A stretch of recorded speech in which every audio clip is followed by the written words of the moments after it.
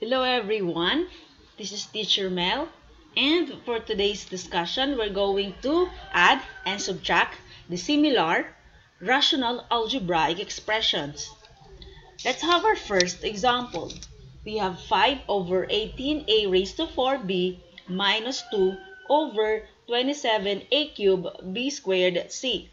So kapag nag-a-add tayo ng rational algebraic expression, when we add or subtract, ang una natin i-consider is dapat magkaparehas ang kanilang denominator. Kapag magkaparehas ang kanilang denominator, we just copy the denominator and add or subtract the numerator. Pero what if magkaiba ang kanilang denominator? Ano kaya ang gagawin natin? So tulad ng example natin, magkaiba sila ng denominator. Ang unang step na gagawin natin is, we need to find the LCD of the two denominator. So how do we find the LCD? We need to factor the two monomials. Okay, so let's factor them. For 18a raised to 4b, we have 3 times 3 times 2 times a times a times a times a times b. While 27a cubed b squared c, we have 3 times 3 times 3 times a times a times a times b times b times c.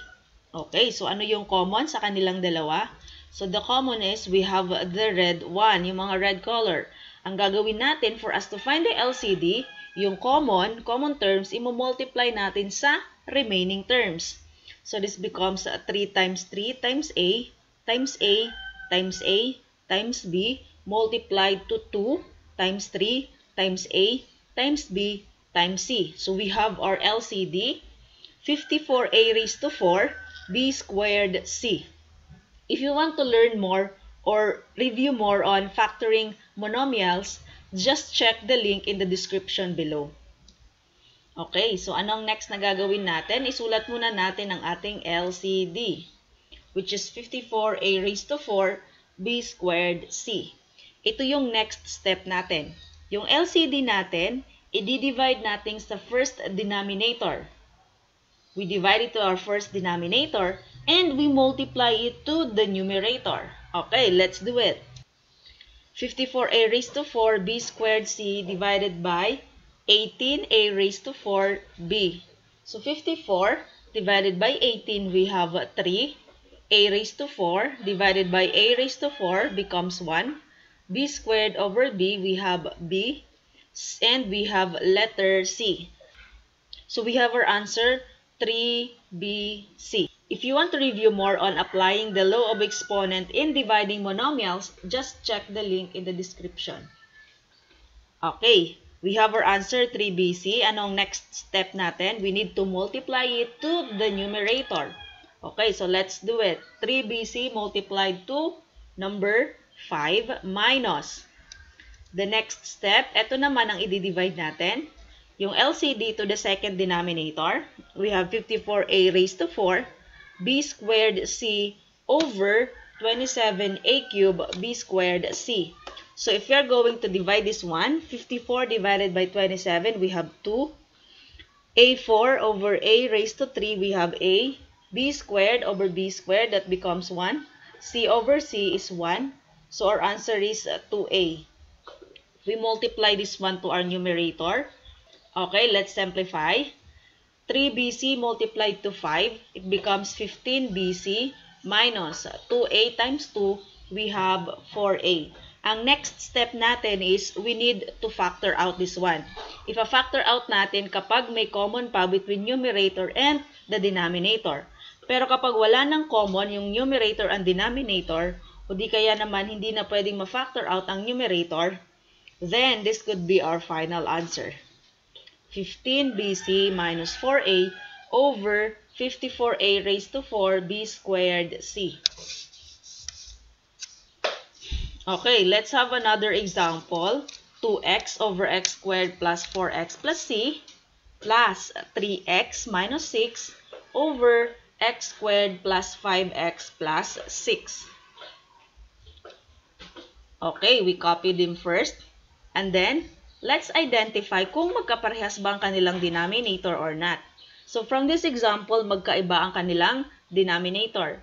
Ano ang gagawin kapag magkaiba ang denominator? Okay, so we need to find the LCD of the two polynomials.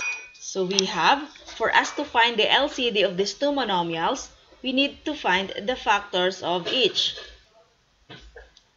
Okay, if we are going to factor out x squared plus 4x plus 3, the answer would be the quantity of x plus 1 times x plus 3. Paano nangyari yon? We look for the factor of 3, na kapag pinag-add natin, the answer is the middle number which is 4. And that is 1 and 3. Since 1 times 3 is 3, and 1 plus 3 is positive 4.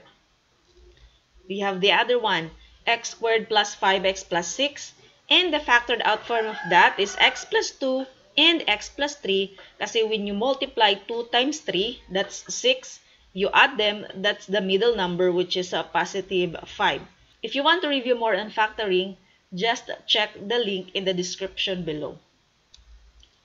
Next is we need to find the LCD. Yung common sa kanilang dalawa ay x plus 3. So count as 1 si x plus 3 and then we multiply it to the remaining factors of the two polynomials, which is the x plus 1 and x plus 2. After which, ang gagawin natin is yung denominator, papalitan natin ng kanilang factored out form. So x squared plus 4x plus 3, yung factored out form niya is x plus 1 times x plus 3, pinalitan lang natin. For x squared plus 5x plus 6, yung factored out form niya is x plus 2 times x plus 3. Okay, pinalitan lang natin. Bakit natin ginawa yon? Para mas madali ang mag-solve later.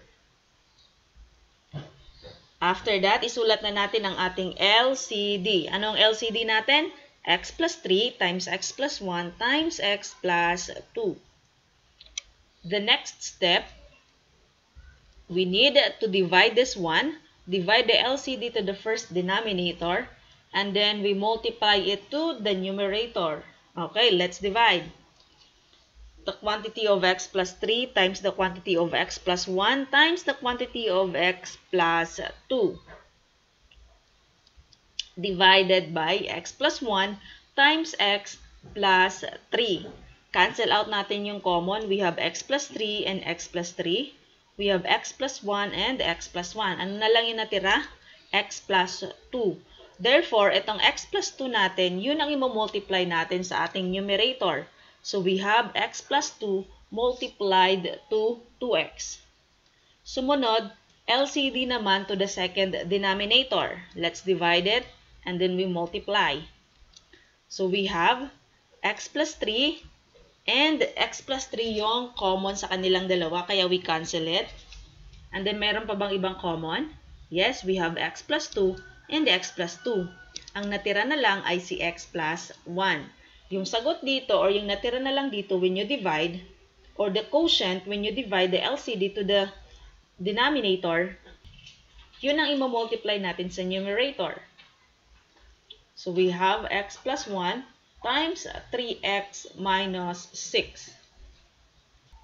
Next, ay simplify naman natin by multiplying. So, distribute muna natin. We have 2x times x and 2x times 2.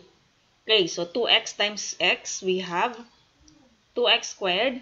And 2x times 2, we have 4x.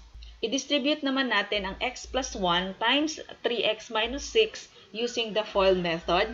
So, we have the first term, x times 3x, we have 3x squared. Sumunod ay yung outer term naman, x times negative 6, it becomes minus 6x. Inner term, we have 1 times 3x, it becomes 3x. And last, we have the outer term, 1 times negative 6, it becomes negative 6. Now, we combine like terms. So, yung mga like terms dito ay we have 2x squared plus 3x squared. And then we have 4x minus 6x plus 3x. Okay, so let's add them. 2x squared plus 3x squared becomes 5x squared. 4x minus 6x, that's negative 2x. Plus 3x, we have plus x. And then we copy minus 6. After this, ang gagawin natin is if-factor out natin kung pwede pang ma-factor ang numerator and the denominator. If not, then this could be our final answer. So yung denominator natin, this can be written this way. X cubed plus 6x plus 11x plus 6. So we have our final answer, 5x squared plus x minus 6 over x cubed plus 6x plus 11x plus 6. I repeat, kung pwede pang i-factored out ang numerator and then the denominator para meron tayong makancel, we can do that. Pero kapag wala na, then this could be our final answer. Okay, you may try this one. Just pause the video, answer key will follow.